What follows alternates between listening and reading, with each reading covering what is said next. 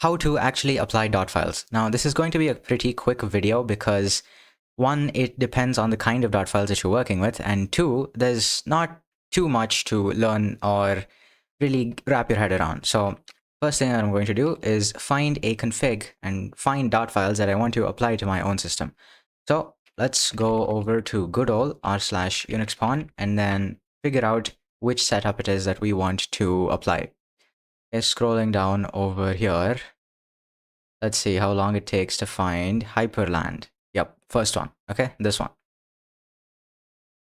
And because there is a Grovebox theme over here, and I have a Grovebox theme already set up with my custom theme switcher, so I'm just going to switch to that just to make things easier. Okay, and I'm going to find where the dot files are. If they're here. Okay, they are here. So let's just middle click this in order to go to the link. And by the way, if you want to know how to make theme switches like that and just basically save a lot of time not having to figure every step of the way yourself, just click the first link in the description. In Hyper Accelerator, which is the program that's there, I show you pretty much everything there is to know about making custom theme switches like this one and making really cool, awesome setups that are dynamic and really change themselves based on whatever mood you're currently in. So as you can see over here, depending on the theme that I pick, my terminal, waybar, and basically everything else, even this theme over here, constantly is adapting. So yeah, if you want to know how to make something like this, just check the first link in the description out. Trust me, it's going to be the best investment you'll have ever made. So I'd say don't second guess it. Just click the first link in the description right now, check out the program, and you can come back to this video later, but trust me, man, it's going to be good. Okay, now, this is what we are working with. So we have this rice over here. Let's say that I wanted to take this waybar config, for example. How do we actually do that? Well, first thing, he has actually given installation instructions for this. Let's go over it and let me tell you whether this is actually what you're supposed to follow. Because sometimes what happens is, yes, some repos do give you installation instructions.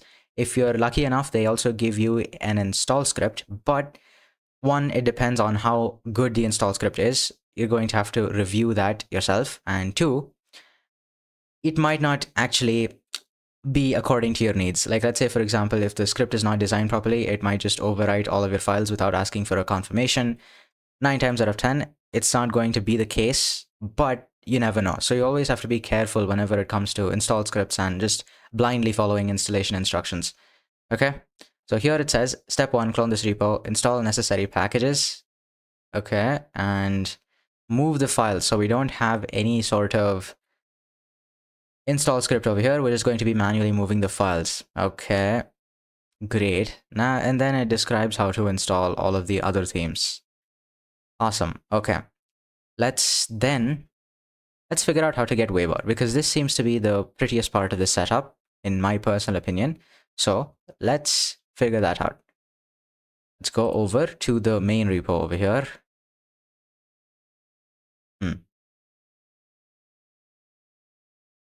Okay, here we are, and waybar has a separate config. So what we have to do here is click on code, click on this copy URL to clipboard.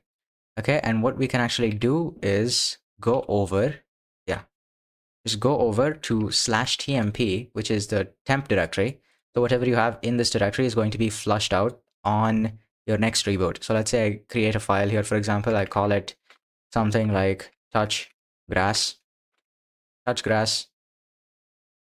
Okay, here we have the file grass. There's nothing inside of it. And if I actually reboot the machine, this file grass is no longer going to be here. It's going to get cleared out on every reboot. Okay, basically that.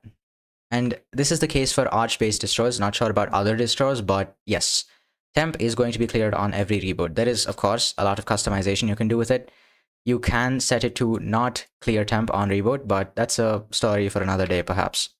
Okay, so what we're doing here is we're cloning this guy's GitHub repo. So git clone, and then we're pasting this URL in, hit enter. And by the way, if you did not want to get the entire commit history and get all the other stuff that this guy has committed previously, you're just going to have to run this same command with a -- depth flag. So you run it with -- depth equals 1, and you will just be getting the surface level stuff that you have over here, all of this config, and none of the history or any of the other weird stuff that Git gives you that is still useful. Okay, so let's go over to minimalist Grovebox. Okay, now here, let's go into Waybar. Let's see the kind of config that he has. Pretty simple, you know, nothing much to really check out. Okay, now how do we port this over to our own machine? Thankfully, this Waybar config doesn't seem to have too much, right? We have these workspace indicators. We don't have any icons over there. And over here too, we just have the CPU and the RAM. So it's actually missing quite a bit, but we can use the dots to illustrate a point nonetheless. So let's do that. Okay, so what are we doing over here? Let's first back up our original Waybar config. So cp or mv. So it's going to basically move .config/waybar, which is my current waybar directory. So we're going to be moving that to config waybar.back. Okay, and by the way, this .back is an actual extension that is recognized by most file viewers out there. So if you're using something like Nemo, right, Nemo or Nautilus, Thunar, right, really all the popular file managers, Dolphin too, they're going to recognize that this is a backup file. So yeah, just throwing that out there. Anyway, so in case you were wondering, this move syntax, what it's actually about is, think about it this way. So instead of actually renaming something, so we don't actually have a command called rename. Okay, we actually do somewhat, but the way you actually rename stuff is with the mv command, right? So you're basically moving this directory into this directory that doesn't exist. That's how we handle renaming files in Linux. We just move a directory to the same parent directory, but just with a different name. Okay, now what are we going to do here? Let's go over to, or we can just copy and paste this, right? So cd, that's cp-r. So cp is basically copy, -r means recursive. If you did not pass the -r flag and you try to copy a folder, it's just going to fail, right? As you've probably experimented before. Let's try and copy this to home/.config. And as you can see, cp-r, recursive, not specified, so it's omitting the directory waybar. So we want to recursively copy all files that are inside of this waybar folder into .config so that we get the waybar directory over here. Okay, let's do that. And let's cd into .config waybar. And here we have the two files. Now, if I reload, I have set up waybar to reload with Alt-R, by the way, and that's really not working right now because, of course, I've moved the files around, but no problem. Let's kill all -9 waybar now. And basically what kill all is going to do is kill every single process. -9 really makes sure that every single process and sub-process is gone. So we do that for waybar, hit enter, and it's dead. Waybar is pretty much dead.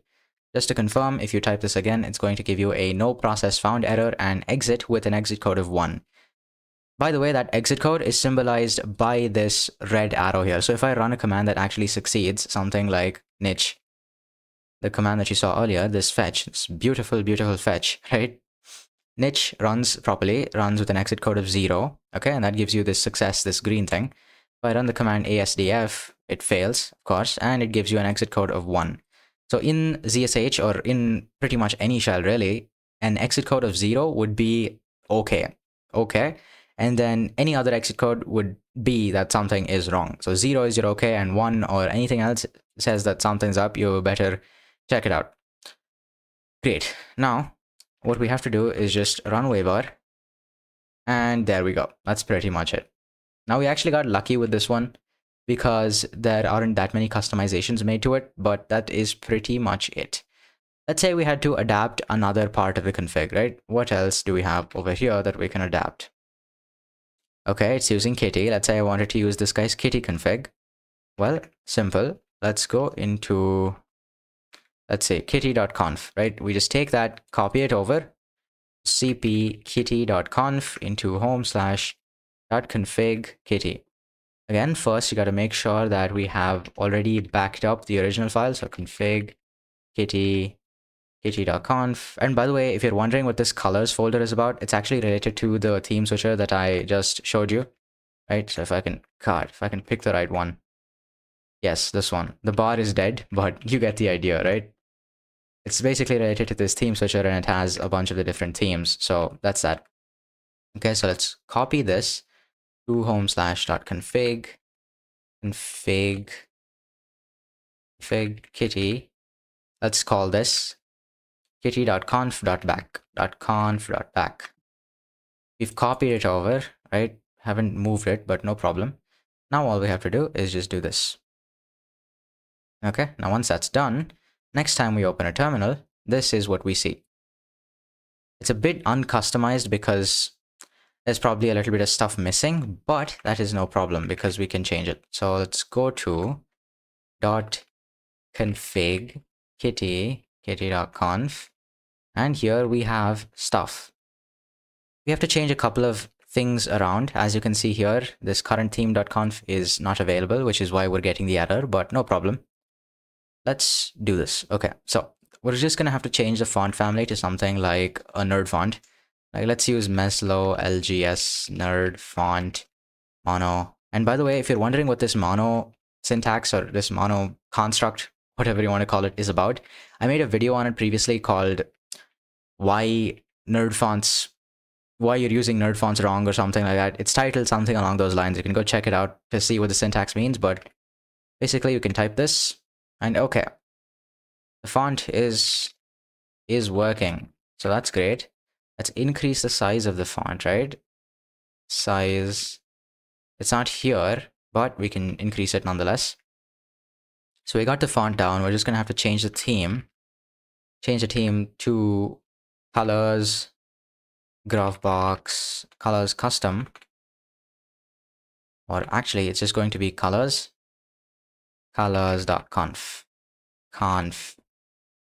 Right, changes, as you can see, it works fantastically. Awesome. Just have to increase font size. Great. And that is pretty much it on how to adapt different dot files to your own needs. Now, let me show you one last setup that you can do this for. Okay, so that you get a better idea of how it works. So let's go back to the home directory, replace the terminal config kitty. And if you're wondering, by the way, how I get rid of words immediately, if you're on a laptop, it's going to be Alt backspace, right? Or even if you're on an external keyboard, it's going to be Alt backspace by default. You can actually set up ZSHRC to make sure that it can be control backspace as well. So if I open ZSHRC to show you .zshrc here, so control backspace is going to be backward kill word. And by the way, this would set caret H, yes, and that is literally called a caret symbol. This caret H thing, that is control backspace. So if you open a terminal that does not have this, right? Let's say you comment this out and then you source.zshrc. Sourcing a file basically in the shell context basically means that you want the changes in the file to reflect in the next ZSH session that you open, instead of having to log out and log back in for the changes to take place. Okay, so you source ZSHRC, and now if I open a terminal and then I press control backspace, yeah, it doesn't actually show you the control H thing, like this caret H, but it's basically that. That is the command or the escape sequence, whatever you want to call this, that is being given to the terminal when you press control backspace. Yes, so that is it for the control backspace thing. Yeah. Just a second, let's source it again. Okay, awesome. Now let's see if we can find another Hyprland one. Okay, this bar.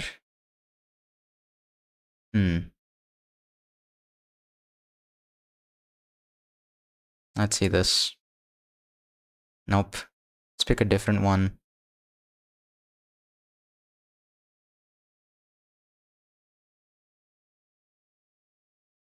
Yeah, basically, it's going to take quite a while for me to actually find a good config. Like, good as in the one that I like. So, you know the kind of configs that you like, right? Just go on to r/unixpawn or go on to GitHub and look for Hyprland configs. You know where to find the configs. And now, I have also shown you how you can modify them and make them fit into your own machine. That is pretty much it. And by the way, if you want to know how to make cool theme switches like this one, like the one that I just showed you, Ignore the dead bar, by the way. And the terminal, which I will fix. Trust me. Just click the first link in the description. This has to be the best thing ever. I cannot get enough of this. I don't think you can either. Just think about it. Being able to change your theme based on whatever mood you are currently feeling in to get yourself into a mood or out of one, oh, it's pretty fantastic. And not just that, but you also save a lot of time from having to learn this from like 50 different YouTube tutorials and wasting your time, because trust me, you've got better stuff to do. So just take word from the expert who's been doing it for 3 years and just take the plunge, do it. Trust me, there's also a guarantee, so there's pretty much nothing I have to worry about. There's no risk, so just go for it. Just click the first link in the description right now. Buy the program, and I swear to God, it will be the best decision you've ever made. Take care.